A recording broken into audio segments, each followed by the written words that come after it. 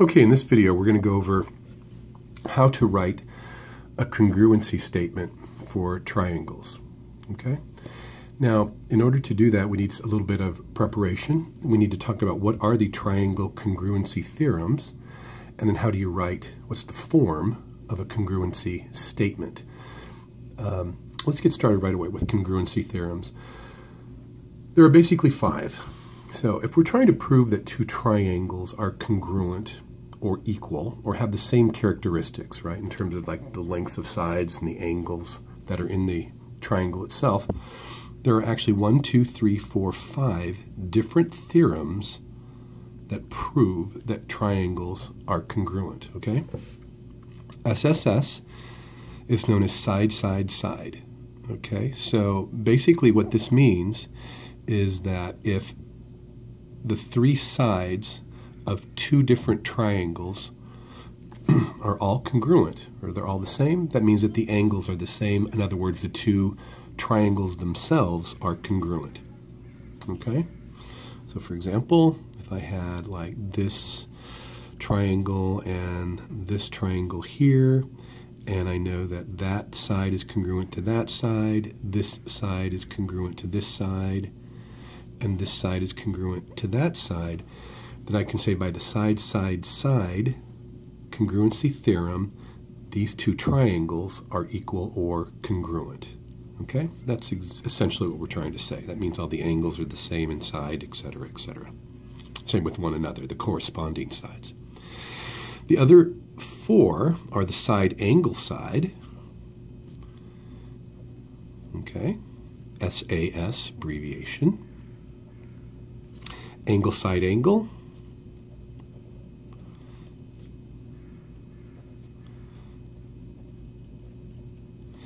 Angle angle side.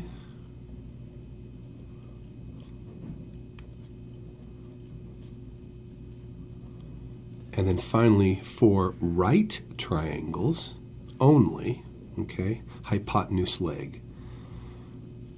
Now, let me just talk real briefly about this one more time. Hypotenuse leg.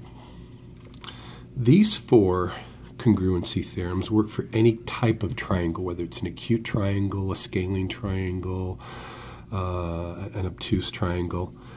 But the only one that works for right triangles, and remember that a right triangle needs to have a 90-degree angle in it, okay? This is the hypotenuse leg congruency theorem.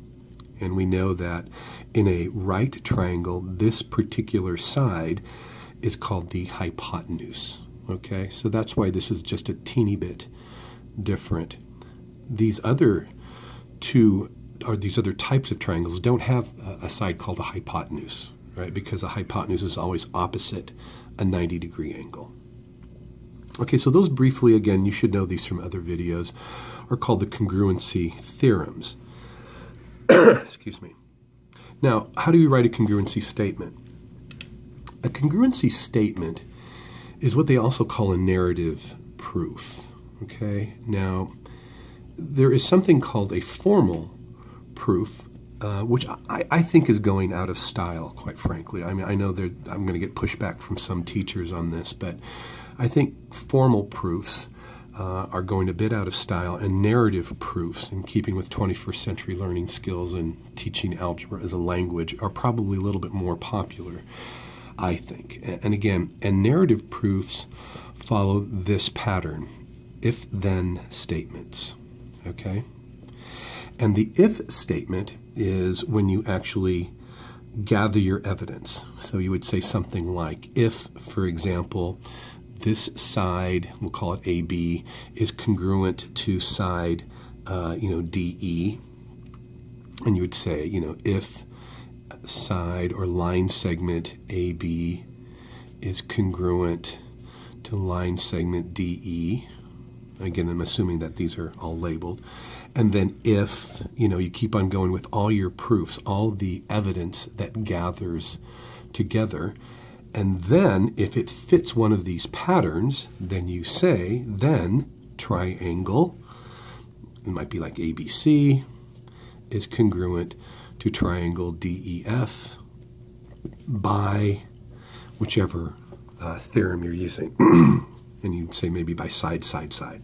Okay. Now let me be a little bit more specific and show you an example. Here we go. So the question is this: are these two triangles, triangle ABC and triangle DEF, are they congruent? And if so, write a congruency statement that proves this.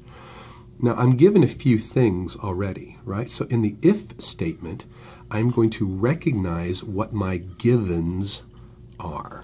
So we'll start by saying if, let's see what we can find here. Well, according to this, line segment AC, right?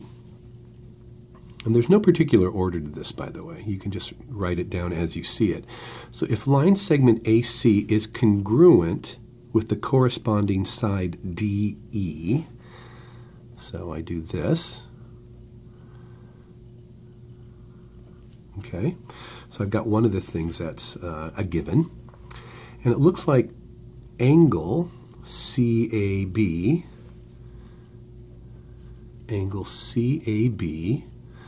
looks like it's congruent with angle EDF because of this similar mark here, right? So it's congruent to angle EDF. And it also looks like I have this side as congruent. So, and line segment AB is congruent to line segment DE. All right, looks like I've actually been able to identify all the givens from my two triangles, right? Now, go briefly over here real quickly and just write out what you have. It looks like I've got a side, right? So I'm going to put a little S here. Looks like I've got an angle. It looks like I've got another side that are all the same. And so it looks like if I compare it to my congruency statements, looks like this is the one that closely matches side, angle, side. And the angle is in the middle of the two sides. Let's just see if that's true. Is my angle in between my two sides? And it is. Now, it has to be exactly in that order, right? The angle in this particular case is called the included angle. And included means that it is between the other two letters. So I could say if line segment AC is congruent to line segment DE and line segment, or angle rather, CAB is congruent to angle EDF and line segment AB is congruent to line segment DE, then triangle ABC is congruent to triangle DEF. Now here's what's important. By, you got to say by the theorem side, angle, side. And this is called a congruency statement. You have actually written in a narrative form why these two triangles are congruent, and you've provided the proof. Okay?